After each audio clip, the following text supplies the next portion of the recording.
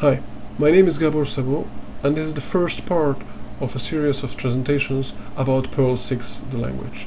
In this part I'm going to introduce scalars. I'm using Rakudo, which is the most advanced implementation of Perl 6. You can download Rakudo from its website, either in binary format or in source code format, and then you can build it yourself.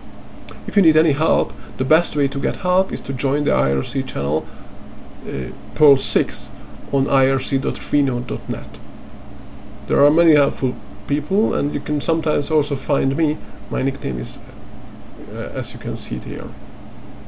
Once you downloaded Rakudo and install it, you can type Perl 6 on the command line, press enter, and then soon you will get into the REPL mode of Perl 6.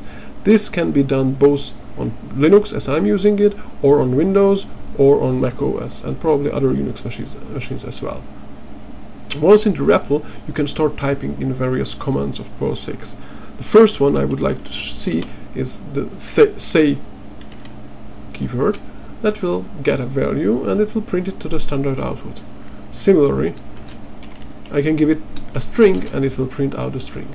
Now, Perl 6 is object oriented, so instead of saying say hello, I can write hello and then dot say, which will call the say method on the hello string object.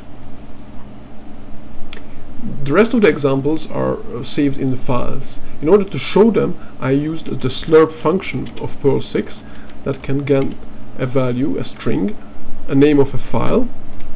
It will read the content of the file. Because we are in a REPL, it also prints out the result of the slurp function, so you can see the content of the file. The first line is use v6. This is not a requirement, but it's very useful, because once you start typing in Perl and the name of the script, you will actually execute Perl 5 and trying to run this script with Perl 5.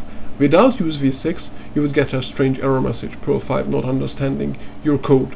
With use v6, you will get a helpful error message that will tell you that your version of Perl is not new enough for this kind of code.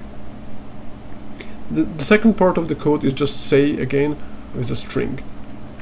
In order to try this example, I can go again and type in slurp, but now instead of letting it print it out, I call the eval function on the result of slurp.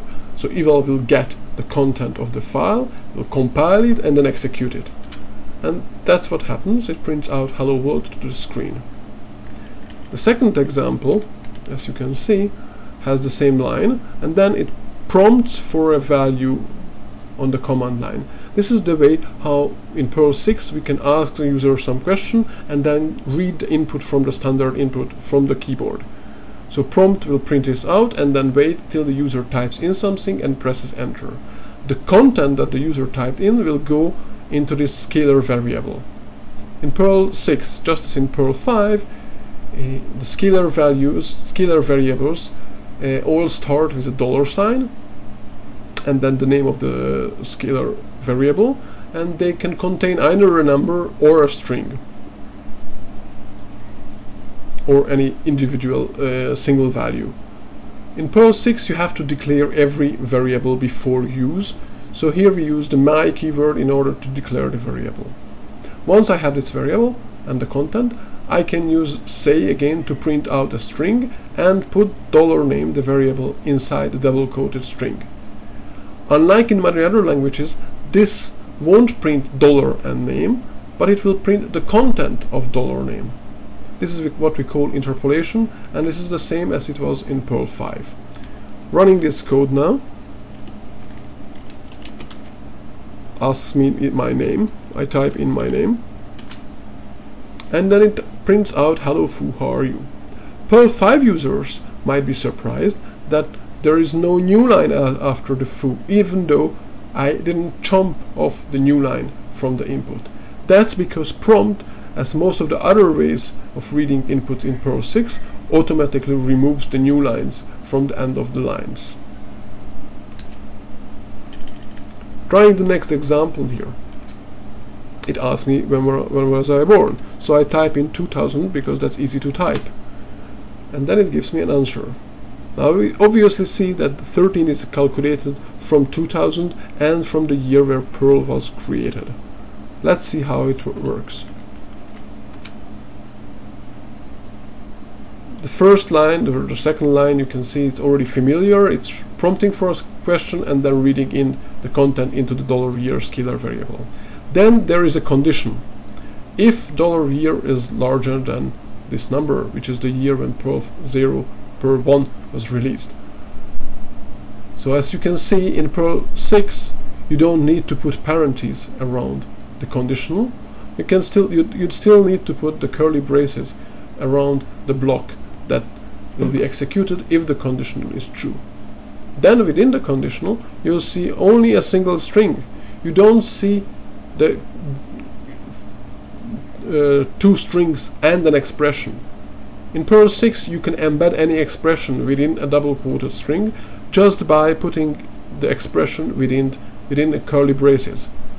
What will happen is Perl 6 will notice that there is an expression here, execute it, and the result will be embedded in this string.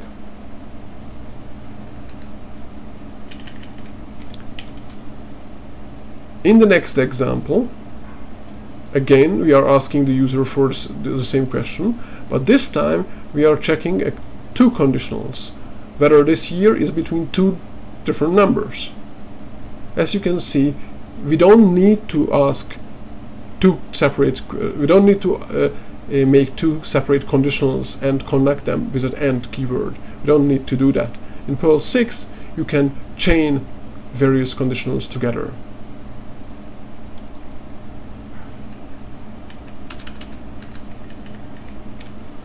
In the last example,